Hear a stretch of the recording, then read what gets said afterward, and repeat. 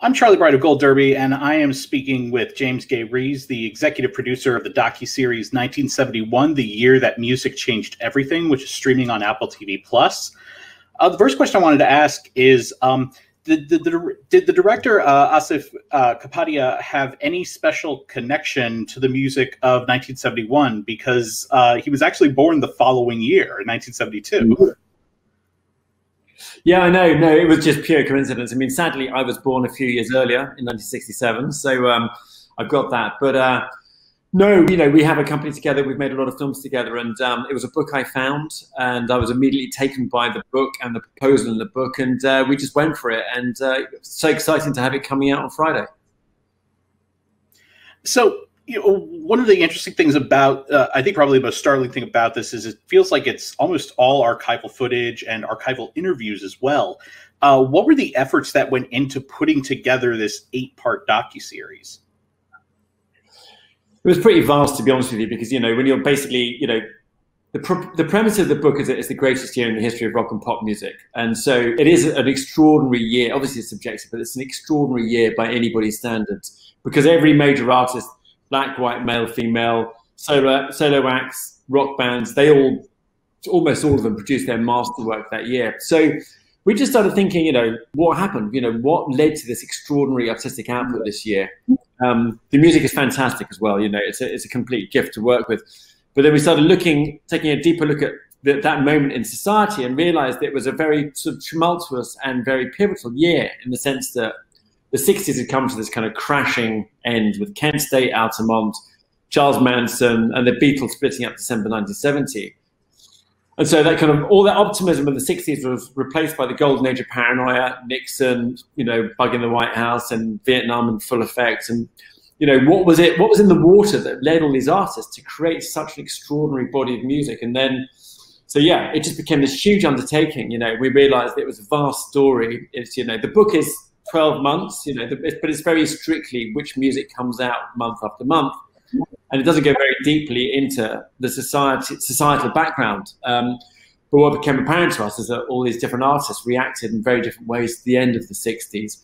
Some of them ran off to very expensive villas in the south of France that took as much heroin as they possibly could. And some of them wrote protest music about what was going on in Vietnam. So you had this massive range of responses to the end of the 60s. And so we tried to make a sort of music documentary with a difference, in the sense that, we made Emmy, which, was trying to really understand what was going through that person's head, to create her art. And this was really just trying to work out what was going on in society. And we'd found these themes.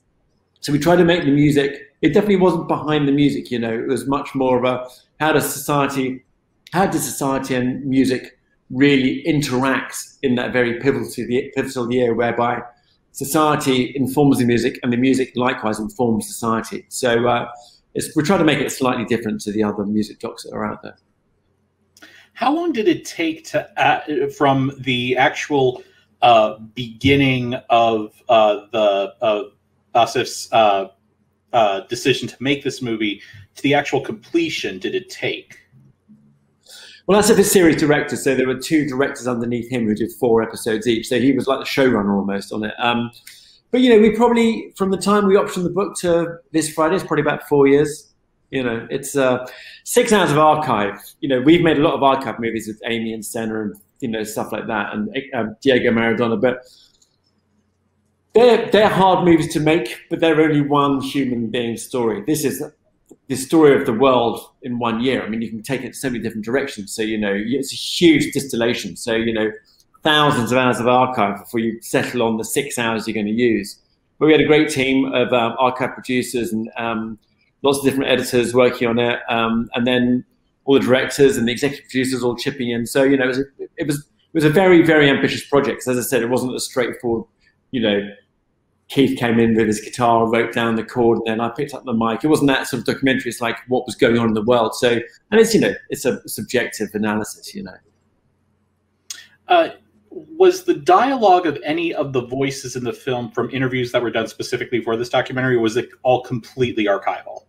No, we did hundreds of interviews. So we've done lots and lots of interviews. We're just trying to, blend them in as much as we could. I mean, I think it's interesting because it's 50 years ago, right? So unfortunately, a lot of those artists are no longer with us. So you have to use the archive, but some of them are obviously still around.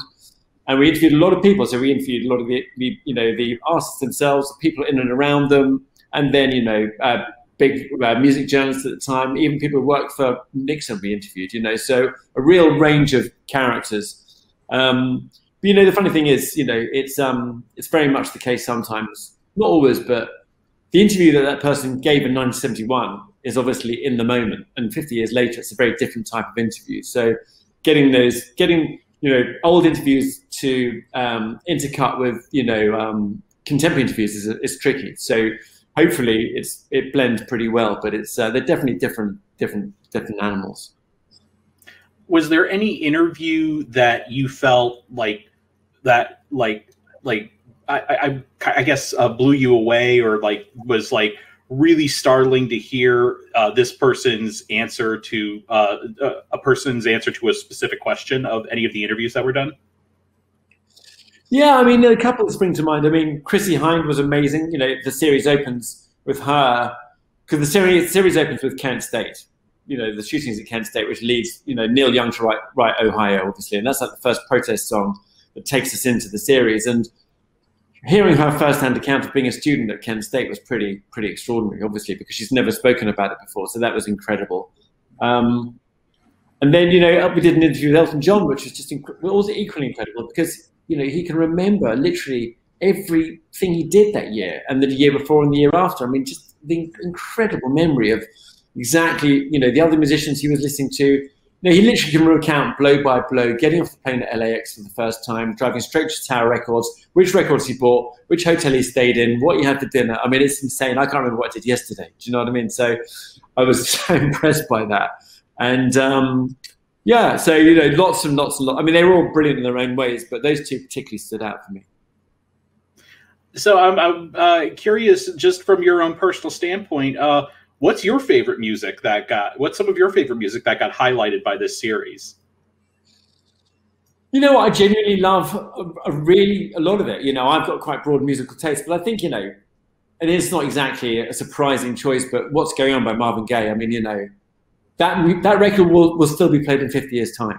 Do you know what I mean? It's like it's on the radio here in the UK all the time anyway, and it has been since it was made 50 years ago, because it's just such a untouchable classic piece of work.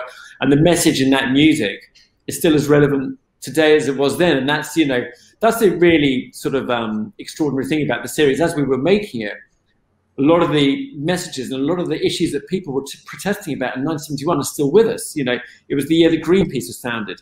Today you have Black Lives Matter. You had the Attica Prison massacre in 1971.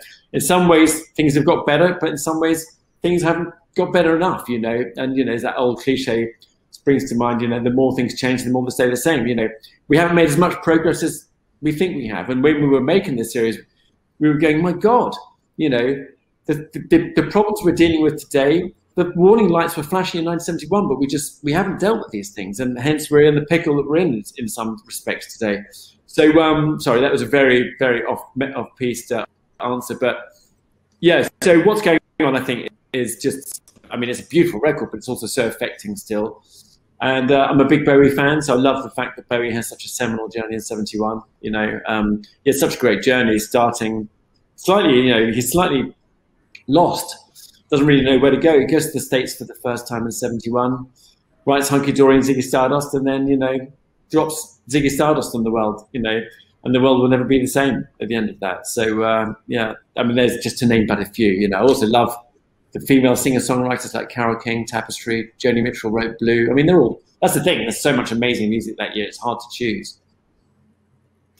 And do you feel like, I'm trying to think of how the best way to phrase this is, do you feel like there's that, because it feels like back then music was the medium to go through when doing protests, and there were other mediums available, but music seemed to be the go-to. Do you think music is still the go-to, or do you think other mediums have taken the lead on being the rebellious art forms of the modern day? Yeah, I think it's difficult, isn't it? I mean, listen, there's obviously a lot of great music made every year and every month. You know, it's not like the point of the series is not to say everything was so much better than it is now, because obviously, you know, everything's evolved, right? And there's loads of great music being made today. I mean, there's no doubt that a lot of great music was made in 71, and that's why we're still listening to it. But I think that, you know, the world was a simpler place then. There was no social media. I think the album was like your newspaper in some ways. You know, when John Lennon wrote Imagine, you know, it was affecting people, do you know what I mean? In a very direct way. People were taking the message from that, and, you know, it was really landing on them. And, you know, as I said, Marvin Gaye's What's Going On, and, you know, there's a whole host of other, you know, The Last Poets, you know, there's a lot of Gil Scott-Heron in the series. You know, these guys were writing with a very specific aim. They were trying to move the needle, you know.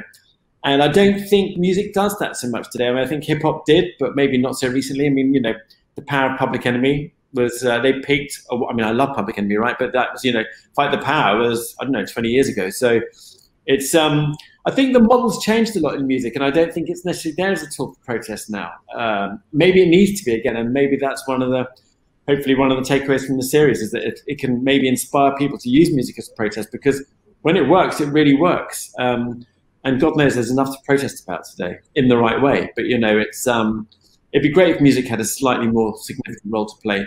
But listen, it's not, doesn't, you know, not all music has to be protest music. It can serve lots of different functions, obviously. And I think what we're seeing now potentially is that music, a lot of musicians seem to be talking about mental health, which is equally valid, right? Especially given what we've all been through. But it feels like that seems to underpin a lot of what people are saying with their music at the moment, which is very, you know, which is great, obviously. But yeah, social media and everything else means that there's so much, you know, competition for brain space and attention that, you know, as the father of a 20-year-old and a 16-year-old girl, you know, trying to get their attention for longer than 5 minutes is difficult, right? Because they've got so many different, you know, inflection points. But you know, you can try. Well, James, thank you so much for joining us, and we look forward to talking with you at our panel in just a little bit. Thank you very much.